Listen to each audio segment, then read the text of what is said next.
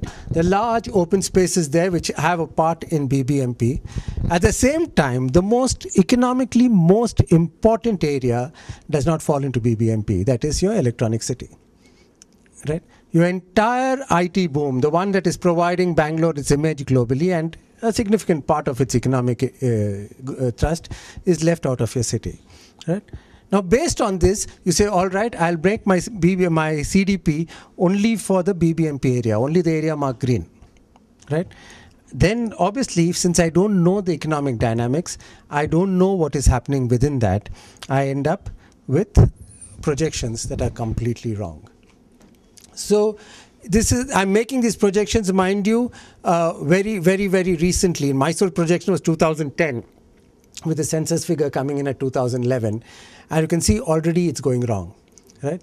Bangalore they projected for some reason at 80.15, the argument being that they are going to actually ensure that it doesn't grow in the south, in its strongest place. One doesn't know why, but they decided that's not how it's going to be. Obviously, it did not happen, and you got a figure of growth which was much above what the BBMP said. On the other hand, Mysore, they said, no, it's going to grow very rapidly. And just 1 year before the census, they still got it wrong. Can you just pause for a minute? Because the Kannada...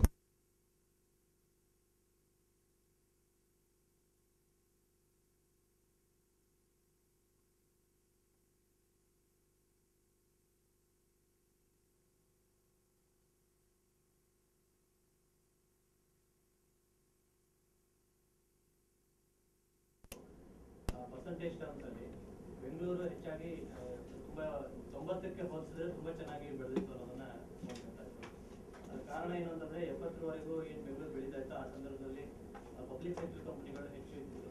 public sector ಕಂಪನಿಗಳು ಅವ್ರು ಕೆಲಸ ಮಾಡ್ತಿದ್ದಂಥವ್ರಿಗೆ ಅಲ್ಲೇ ವಸತಿ ಸೌಲಭ್ಯವನ್ನು ತಲುಪಿಸೋದಕ್ಕೆ ಯೋಜನೆ ಹಾಕೊಂಡಿದ್ದಾಗಿ ಮೂಲಭೂತ ಸೌಕರ್ಯಗಳನ್ನ ಅಂದ್ರೆ ಈಗ ರೋಡು, ಟ್ರಾಫಿಕ್ ನಿರ್ವಹಣೆ ಇಂಥದಕ್ಕೆಲ್ಲ ಹೆಚ್ಚು ಬಂಡವಾಳ ಹೂಡಬೇಕಾದಂತ ಅಗತ್ಯ ಬಿಜೆಪಿ ಇರಲಿಲ್ಲ ಅನ್ನೋದು. ಆದ್ರೆ 90ರಲ್ಲಿ IT ಬೂಮ್ ಬಂದ್ಮೇಲೆ ಏನಾಯ್ತು ಅಂದ್ರೆ ವಸತಿ ಬೇಡಿಕೆ ತುಂಬಾ ಜಾಸ್ತಿ, ಪೂರೈಸುವ ಹೊಣೆ ಪೂರ್ತಿ ಸಿಟಿ ಮೇಲೆ ಬಿತ್ತು. ಅದರಿಂದಾಗಿ ಸಾಕಷ್ಟು ತೊಂದರೆಗಳು ಮೂಲಭೂತ ಸೌಕರ್ಯಗಳ ವಿಷಯದಲ್ಲಿ ಆಗಿದೆ ಅಂತ ನಾನು ಹೇಳ್ತೇನೆ. ಮತ್ತೆ ಅಪ್ರೋಚ್ ಹೇಳ್ತಾ ಇತ್ತು, ಒಂದು ಇಂಜಿನಿಯರಿಂಗ್ ಅಪ್ರೋಚ್ ಅಥವಾ ಇನ್ನೊಂದು ಡಯಾಗ್ನೋಸ್ಟಿಕ್ ಅಪ್ರೋಚ್ ಅಂತ. ಇಂಜಿನಿಯರಿಂಗ್ ಅಪ್ರೋಚ್ ಅಂದ್ರೆ ಖಾಲಿ ಹಾಳೆ ಮೇಲೆ ಕೂತ್ಕೊಂಡು ಪ್ಲಾನ್ ಮಾಡ್ತಾರೆ. ನಾವೆಲ್ಲ ಹಂಗೆಲ್ಲ ಗೊತ್ತಿದೆ, ಕೂತ್ಕೊಂಡು ನಾನೆಲ್ಲ ಪ್ಲಾನ್ ಮಾಡಿದ ಪ್ರಕಾರ ನಾನು ರೋಲ್ ಔಟ್ ಮಾಡ್ತೀನಿ. ಅಲ್ಲಿ ಕೆಳಗಡೆ ಅಲ್ಲಿ ಉದಾಹರಣೆಗೆ ಬೆಂಗಳೂರು ಏರ್ಪೋರ್ಟ್ ತಗೊಂಡ್ರೆ 4,000 ಎಕರೆ ಜಾಗ ತಗೊಂಡ್ರು. 4,000 ಎಕರೆ ಜಾಗದಲ್ಲಿ ಒಂದು ಏರ್ಪೋರ್ಟ್ ಕಟ್ಟಬೇಕು ಅಂತ ಕ್ಲೀನ್ ಸ್ಲೇಟ್ ತರ. ಅಲ್ಲಿ ರೈತರಿದ್ರ, ಅಲ್ಲಿ ಬೇರೆ ತೊಂದರೆಗಳಿದ್ದ, ಅವ್ರಿಗೆ ಹೇಗೆ ಅಡ್ರೆಸ್ ಮಾಡಬೇಕು, ಅದು ಯಾವ ಕನ್ಸರ್ನ್ ಇದ್ದೇನೆ ಒಂದು ರೀತಿ ಶುರು ಮಾಡಾಗಿರ್ತದ್ದು. ಈಗ ಉದಾಹರಣೆಗೆ ದೆಹಲಿಯಿಂದ ಎಲ್ಲ ನಿರ್ಧಾರ ಮಾಡಿ ಹಾಕುವಂಥದ್ದು ಅದೇ ತರ ಅಂತ ಹೇಳ್ತಾರೆ. ಉದಾಹರಣೆಗೆ JNNURM ಯೋಜನೆ ತಗೊಂಡ್ರೆ ದೆಹಲಿಯಿಂದ ಡಿಸೈಡ್ ಮಾಡಿ ಒಂದು ನಗರದ ರಿನ್ಯೂವಲ್ಗೆ ಇಷ್ಟು ಬಂಡವಾಳ ಕೊಡಬೇಕು, ಇಂಥ ಯೋಜನೆ ಮಾಡಬೇಕು ಅನ್ನೋದು. ಆ ಯೋಜನೆನ ಹೇಗೆ ರೋಲ್ ಮಾಡಬೇಕು ಅನ್ನೋದ್ರ ಬಗ್ಗೆ ಒಂದು ಸರಿಯಾದ ಕ್ಲಾರಿಟಿ ಇಲ್ಲ ಅನ್ನೋದು ಕಾಣುತ್ತೆ. ಮತ್ತೆ ಮುಂಚೆ ಇದೆ ಸರ್ಕಾರದ ನಗರಗಳ ಬಗ್ಗೆ ಸರ್ಕಾರ ನೋಡ್ತಿದ್ದ ರೀತಿ ಹೇಗಿತ್ತು ಅಂತಂದ್ರೆ ಮೊದಲಿಗೆ ಅದು ಬರೀ ಹಳ್ಳಿಗಳ ಮೇಲೆ ಫೋಕಸ್ ಇದ್ದಿದ್ದು. ಹಾಗಾಗಿ ಸಿಟಿ ಅಂದ್ರೆ ಒಂದು ರೀತಿಯಲ್ಲಿ ಪೀಡೆ ಇದ್ದಂಗೆ, ಅಂದ್ರೆ ಬೇಕು ಆದರೆ ಪೀಡೆ ಇದ್ದಾಗ, ಮನೇಲಿ ಒಂಥರ ತೊಲಗಲ್ಲ ಆದರೆ ಮನೇಲಿ ಪೀಡೆ ಇದೆ ಅನ್ನೋ ಥರ ನೋಡ್ತಾ ಇತ್ತು ಅನ್ನೋಂಥದ್ದು. ಅದರಿಂದ ಏನಾಗ್ತಿದೆ ಅಂದರೆ ಮೊದಲು ಅವ್ರ ಗಮನ ಇದ್ದಿದ್ದು ಹೆಚ್ಚಂದರೆ ಒಂದು ವಸತಿ ಸೌಲಭ್ಯ ಕಲ್ಪಿಸಬೇಕು, ಹೆಚ್ಚಂದರೆ ಒಂದು ಸ್ವಲ್ಪ ಸಿಟಿನ ಡಿಕಂಜೆಸ್ಟ್ ಮಾಡೋದ್ರ ಕಡೆ ಏನು ಗಮನ ಕೊಡಬೇಕು ಅಂತ. ಆದರೆ ಕೊನೆಗೆ ಅಂದರೆ 90ರ ಈಚೆಗೆ ಸಿಟಿ ಅಂದರೆ ಒಂದು ರೀತಿಯಲ್ಲಿ ಆರ್ಥಿಕ ಚಟುವಟಿಕೆಗಳು ಬೆಳೆಯೋದಕ್ಕೆ, ಉದ್ಯೋಗ ಹುಟ್ಟಿಸೋದಕ್ಕೆ, ಜನರು ಏಳಿಗೆಗೆ ಅನುಕೂಲ ಆಗೋ ಥರದ್ದು ಒಂದು ಕೇಂದ್ರ ಅನ್ನೋ ಥರದ್ದು ನೋಡೋ ಥರದ್ದು ಶುರುವಾಗಿದೆ ಅನ್ನೋಂಥದ್ದು. ಅದ್ರ ಪ್ರಕಾರನೇ ಕೆಲವು ಯೋಜನೆಗಳು ಬಂದದ್ರಲ್ಲಿ national commission on urbanisation, search for national urban policy, JNNURM ಈ ಥರದ್ದೆಲ್ಲ ಒಂದಿಷ್ಟು ಬಂತು ಅನ್ನೋದನ್ನ ಹೇಳ್ತಾ ಇದ್ರು. ಈ JNNURM ಪ್ರಾಸೆಸ್ ಬಂದಾಗ ಹೇಗಿತ್ತು ಅಂದರೆ ಸ್ಥಳೀಯ ಸಂಸ್ಥೆ ಯಾವುದಿದೆ, ಅರ್ಬನ್ ಲೋಕಲ್ ಬಾಡಿ ಯಾವುದಿದೆಯೋ ಅವರು ಒಂದು ಸಿಟಿಗೆ ಡೆವಲಪ್ಮೆಂಟ್ಗೆ ಒಂದು ಯೋಜನೆ ಮಾಡ್ಕೋಬೇಕು. ಆ ಯೋಜನೆ ಮಾಡ್ಕೊಳ್ಳೋದಕ್ಕೆ ಬೇಕಿರುವಂಥ ಒಂದು ಪರಿಣಿತಿ ಅವ್ರ ಹತ್ರ ಇಲ್ದಿದ್ರಿಂದಾಗ ಏನಾಗ್ತಿದ್ರು, ಅವ್ರು ಕನ್ಸಲ್ಟೆಂಟ್ಸ್ ಹತ್ರ ಹೋಗಿ ಒಂದಿಷ್ಟು ಅನುಭವ ತೊಗೊಂಡು ಬಂದು ಅದನ್ನು ಒಂದು ಪ್ಲ್ಯಾನ್ ಥರ ಮಾಡ್ತಿದ್ರು. ಆ ಪ್ಲ್ಯಾನ್ ಆಧಾರದ ಮೇಲೆ ಒಂದಿಷ್ಟು ಯೋಜನೆಗಳು ಶುರು ಆಗ್ತಿತ್ತು. ಆ ಯೋಜನೆಗಳಿಗೆ ಫಂಡ್ ಬೇಕಾದಾಗ ಸರಿಯಾಗಿ ಒಂದಿಷ್ಟು ಕಂಡೀಷನಲ್ ಫಂಡಿಂಗ್ ಅಂದರೆ ಒಂದಿಷ್ಟು ಷರತ್ತನ್ನು ಮೊದಲೇ ವಿಧಿಸಿ ಅದಕ್ಕೆ ಪೂರೈಸಿದಾಗ ಮಾತ್ರ ಫಂಡ್ ಕೊಡ್ತೀವಿ ಅನ್ನೋ ಥರದನ್ನ ಮಾಡಿದ್ರು. ಫಂಡ್ ಯಾರು ಕೊಡ್ತಾರೆ ಅಂದರೆ ಸ್ಟೇಟ್ ಗೌರ್ಮೆಂಟು ಮತ್ತು ಸೆಂಟ್ರಲ್ ಗೌರ್ಮೆಂಟ್ ಇಬ್ಬರು ಕೊಡ್ತೀವಿ ಅನ್ನೋಂಥದ್ದು. ಹಾಕ್ತಿರೋ ಷರತ್ತು ಏನು ಅಂತಂತಂದರೆ ಅರ್ಬನ್ ಲೋಕಲ್ ಬಾಡೀಸಲ್ಲಿ ನೀವು ಒಂದಿಷ್ಟು ಸುಧಾರಣೆಗಳು ತಂದ್ಕೋಬೇಕು, ನೀವು ರಿಫಾರ್ಮ್ಸ್ಗೆ ಒಪ್ಕೊಂಡು ಅದಕ್ಕೆ ತಕ್ಕದಾಗಿ ಕಂಪ್ಯೂಟರೈಸ್ ಮಾಡ್ಕೋಬೇಕಾಗಿ ಬರ್ಬೋದು ನಿಮ್ಮ ದಾಖಲೆಗಳನ್ನ. ಈ ಥರದ್ದೆಲ್ಲ ಮಾಡೋ ಉದ್ದೇಶ ಇಟ್ಕೊಂಡು ಈ JNNURM ಯೋಜನೆನ ಶುರು ಮಾಡಿದರು. ಆದರೆ ಇವತ್ತಿಗೂ ಅದು ಅಷ್ಟೊಂದು ವ್ಯಾಪಕವಾಗಿ ಆಗಿಲ್ಲ ಅನ್ನೋದು ಕಾಣಿಸ್ತಿದೆ ಅಂತ. ಮತ್ತು ಅರ್ಬನೈಸೇಷನ್ ಕರ್ನಾಟಕದ ಮಟ್ಟದಲ್ಲಿ ನೋಡಿದ್ರೆ ಉಡುಪಿ, ದಕ್ಷಿಣ ಕನ್ನಡ, ಮೈಸೂರು, ಬೆಂಗಳೂರು ಇಂಥಲ್ಲೆಲ್ಲ ಸಾಕಷ್ಟು ಅರ್ಬನೈಸ್ ಆಗಿದೆ. ಆದರೆ ಬೇರೆ ಬಹುಸಂಖ್ಯಾತ ಜಿಲ್ಲೆಗಳಲ್ಲಿ ಅರ್ಬನೈಸೇಷನ್ ಅನ್ನೋದು ಎಂದೂ ಕಂಡಿಲ್ಲ ಅನ್ನೋದು ಕಾಣಿಸ್ತಾ ಇದೆ. ಕೊಪ್ಪಳದಂಥ ಊರೆಲ್ಲ ತೊಗೊಂಡ್ರೆ ಅದೊಂಥರ ಬಸ್ ಸ್ಟ್ಯಾಂಡ್ ಥರ ಆಗೋಗಿದೆ ಅಂತ. ಅದು ಹಳ್ಳಿಯಿಂದ ಜನ ಬಸ್ ಸ್ಟ್ಯಾಂಡ್ ಬರ್ತಾರೆ, ಅಲ್ಲಿಂದ ಬಸ್ ಹತ್ಕೊಂಡು ಬೆಂಗಳೂರಿಗೋ ಮುಂಬೈಗೋ ಹೊರಟೋಗ್ಬಿಡ್ತೀನಿ ಅನ್ನೋ ಥರದ್ದು ಒಂದು ಟ್ರಾನ್ಸಿಟ್ ಪಾಯಿಂಟ್ ಥರ, ಅದೊಂದು ಬಸ್ ಸ್ಟ್ಯಾಂಡ್ ಥರನೇ ಆಗೋಗಿದೆ ಅನ್ನೋಂಥದ್ದು ಹೇಳ್ತಿದ್ರು. ಸೊ ಇಷ್ಟೆಲ್ಲ ವೈವಿಧ್ಯತೆ ಇರೋ ಊರುಗಳನ್ನು ನೀವು ಅರ್ಬನೈಸೇಷನ್ ಮಾಡಬೇಕು ಅಂತ ಹೊರಟಾಗ ಅಲ್ಲಿ ಒಂದು ರೀತಿಯಲ್ಲಿ ದೆಹಲಿಲಿ ಕೂತ್ಕೊಂಡು ಒಂದು ಯೋಜನೆ ಜಾರಿ ಮಾಡಿ ಅದು ಎಲ್ಲದ್ರ ಮೇಲೆ ಇಂಪೋಸ್ ಮಾಡಿಬಿಡ್ತೀನಿ, ಹೇರ್ತೀನಿ ಅಂತ ಹೊರಟಾಗ ಅದು ವರ್ಕ್ ಆಗಲ್ಲ ಅನ್ನೋದನ್ನ ಹೇಳ್ತಾರೆ. So the first stage where we are looking at it is the very idea of the CD. What is the area to be planned for itself runs into trouble. And when you come up with population projections that are wrong, the population projection is at the heart of any CDP. I'm planning for the population. If the population is higher, I'm planning demand is that much higher, or I'm expecting infrastructure. All estimates increase. Water, whatever I want to do, provide has to increase. Right? So if those estimates go wrong, all other estimates also go wrong. Right? So the very core of the CDP itself, you run into a problem. A second element that happens is the question of protecting the poor. The JNNURM says, all right, it's not just about growth. Growth is one element of it. The second element is protecting the poor. But the trouble here again is, how do I find the poor? Right? The CDP, or the City Development Plan, basically approaches it on the assumption that the poor are those living in slums. Urban poor live in slums and focus on slums, and the inmates would basically address the issues relating to the urban poor. That if the urban poor are living only in the slums, focus on the slums will ensure that I have taken care of the urban poor. Right? So what we did was said, is that true? So we had a sample survey. We did for major cities across Karnataka, and not just the JNNURM cities of Bangalore and Mysore. Right, very quickly it was 4,371 households. It covered information on 18,242 individuals. Right, and it used asset indicators to in the number of assets you own in a house, or that certain types of assets you own in a house, as an indicator of the wealth or the broad category of them. And then we worked out asset indicator. Then we defined what we call relative poverty. That is, bottom 20% as being very poor, the next 40, and divide into basically groups of 20% each. Right? And we took the bottom 5% as a separate category within the 20% as being very poor. Now this is the broad picture you find of slums and other areas, of where the poor live. Right? So the one thing is that the slums do not account for the majority of the poor, let alone all the poor. They do not account for a majority of the poor. Right? Of course, it did not even account for a majority of the very poor. Right? These numbers are basically the proportion of the poor. We took the population and said whether a household belongs to bottom 20% or the bottom 5% is very poor, other poor is 5 to 20%. Right? Where does the bottom, where do they fit in? Right? Where do they live? Bulk of them were living in areas other than slums, or in the urban villages. Urban villages are the villages that have been recently brought into the city. There also has a concentration of poor. But the slums do not account for the bulk of the poor. And this is a variety of reasons, because slums, or recognized slums in Bangalore, have a history of development, of slum processes, where they get permanent housing.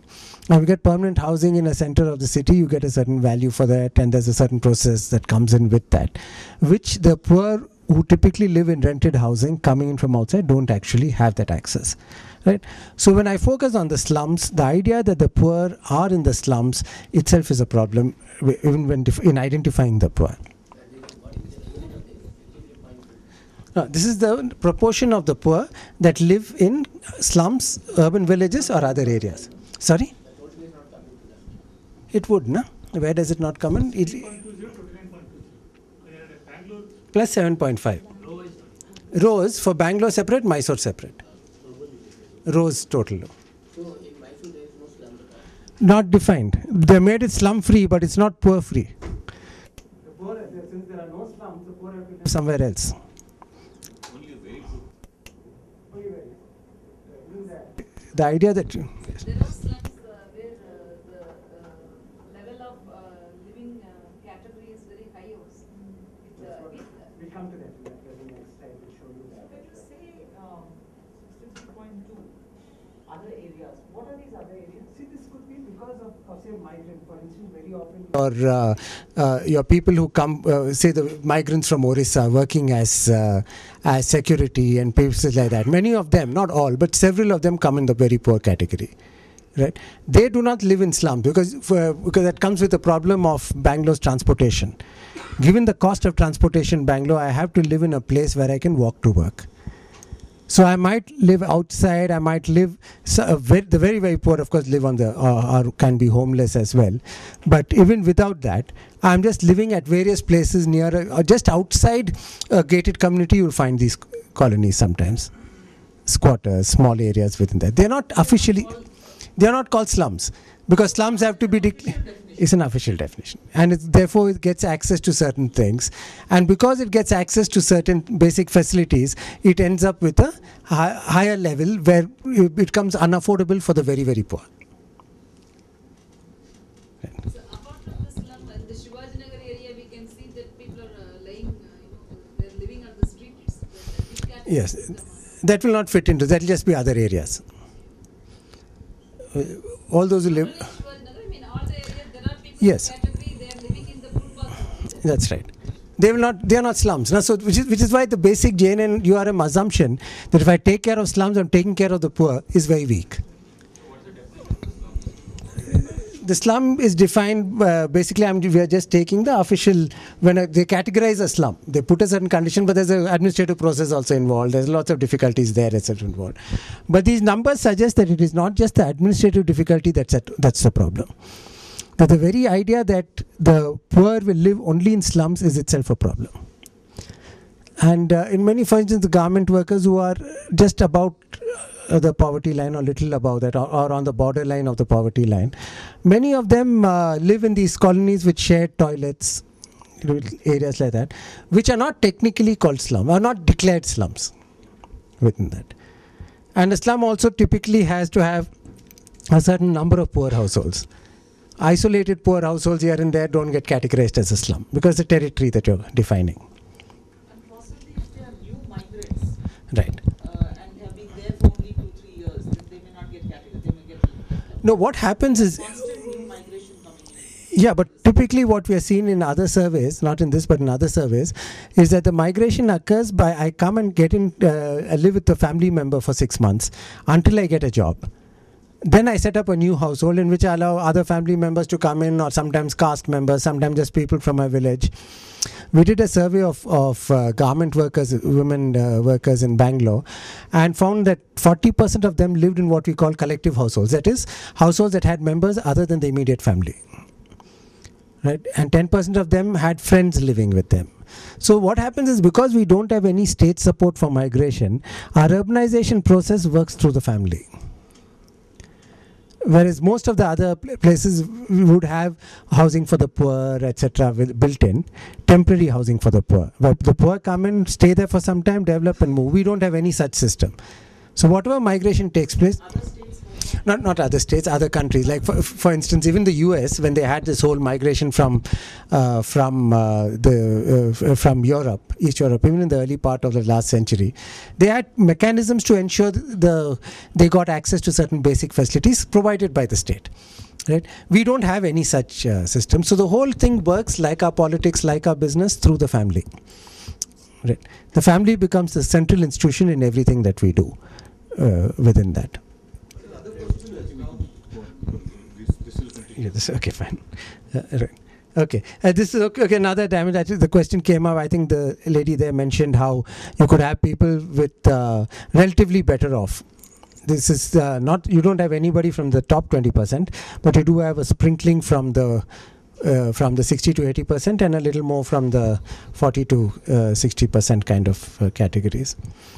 So basically, the idea that the slums have only the very poor is not true. Less true in Mysore than in Bangalore, but not even in Bangalore it's not true. Right?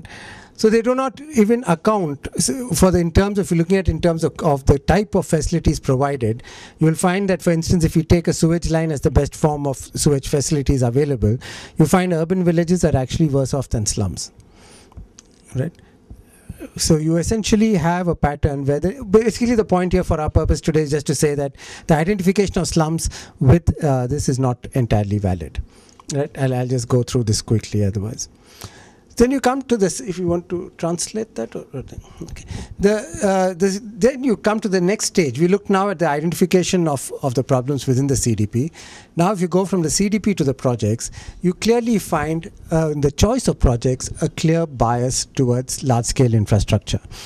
The JNNURM consists of 4 major components: UIG, or the urban infrastructure and governance; BSUP, or basic services for the urban poor; UID SSMT, or the urban infrastructure development scheme for small and medium towns; or the IHSDP, which is integrating housing and slum development program.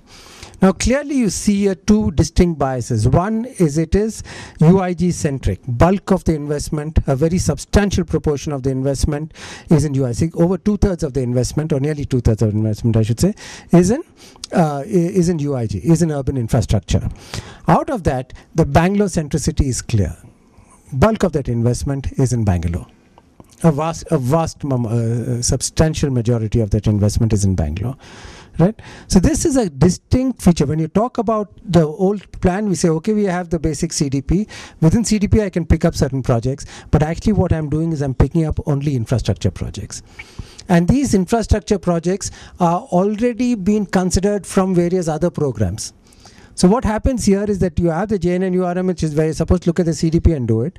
You also have another shelf of projects that has been made by the state government using various other categories, right?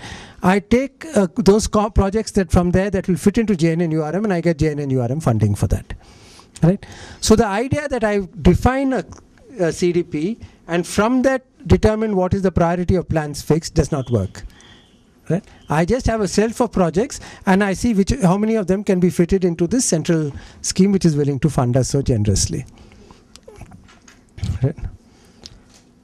So where this makes a difference is really in terms of the UID SSMT, where you'll find in terms of infrastructure, the districts that we saw were rapidly urbanizing. That is your Dakshin Kannada and Udupi, get left out. They're left out of the main program because they are not, only Mysore and Bangalore are mentioned in the main program.